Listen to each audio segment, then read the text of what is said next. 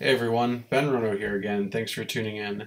Now, the story that we're going to be talking about today is that the Galaxy S9 sales aren't good. But before we get into that, I just wanted to let you guys know the game I'm playing today, and that's the original Castlevania on the NES. Now, let's get into the meat of this story. It's been probably 3 or 4 months since the Galaxy S9 was launched, and we're already hearing stories of doom and gloom. I'm exaggerating, but I'm sure you want to know exactly what's going on. Well, the new Galaxy S9 isn't selling as well as the Galaxy S8, which in turn didn't sell as well as the S7. In fact, Samsung Galaxy S sales peaked with the Galaxy S4 at 80 million units, and no model has sold as good since. Now, that isn't because Samsung isn't making good phones. In fact, they're making really good ones.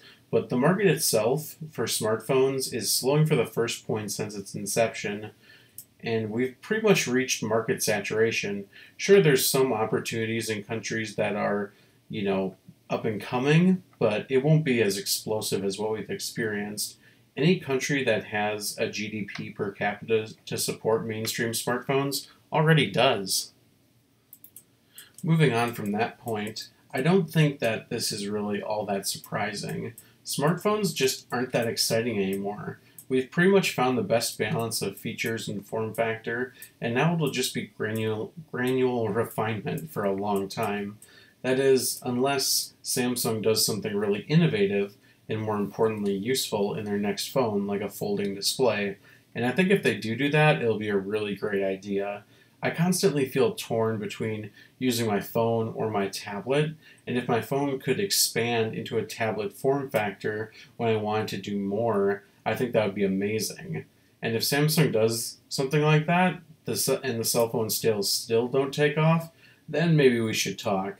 But the same thing happened with iPhone sales until the iPhone X. They were good, but they were slowing down. I think the S9 is a fantastic phone, even though it's not one I'd use. I wouldn't have a problem recommending it to anyone. I hope it does well, though. As for innovation, I am really looking forward to the Galaxy Note 9 unveiling about a week from now, and I'll definitely be reporting on that.